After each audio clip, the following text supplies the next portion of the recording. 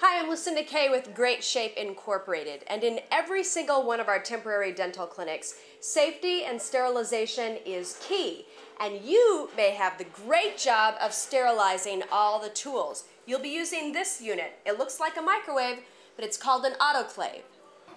First, put on your thick Rubbermaid gloves and brush the instruments under running water to loosen debris, unless you have an ultrasonic cleaner. Next to your autoclave, there should be a container with sterilizing solution.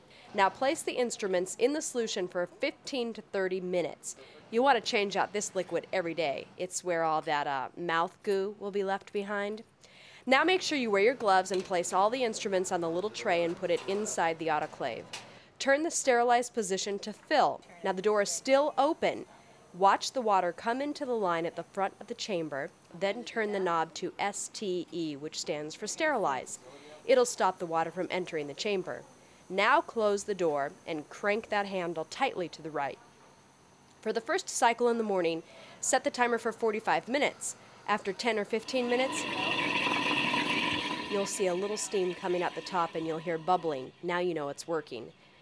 And while the autoclave is taking care of the germs and bacteria, you might want to let the little kids braid your hair. Notice this volunteer's lovely locks.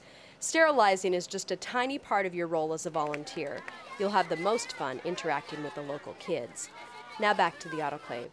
The first sterilization of the morning should take 45 minutes, but the rest of the day, set the timer for about 20 minutes. It'll make a ringing noise when it's finished.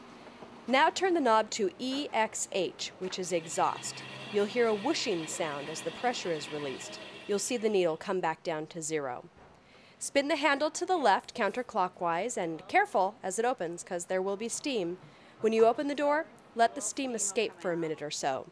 Now grab the spatula-like clamp. Don't touch the tray with your hand. It will be very hot. Lock that clamp on the tray of instruments and slowly pull it out. Dump the tools on a clean towel and place the tray back on top of the machine. So to recap, safety is key. Dirty instruments may carry bacteria or viruses, including HIV. Always treat dirty instruments with high attention. Wear heavy rubber gloves and eye protection, and handle all instruments with care so you don't get poked. Also watch out for the boiling hot steam from the autoclave. Step 2, soak the instruments in Birex. This will kill about 90% of all bacteria. Read your machine's instructions for Birex time, and don't let the Birex get on your skin. Step 3, scrub the instruments carefully. Don't poke yourself.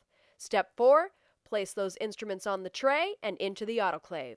There you go, sterilized instruments. Happy volunteering!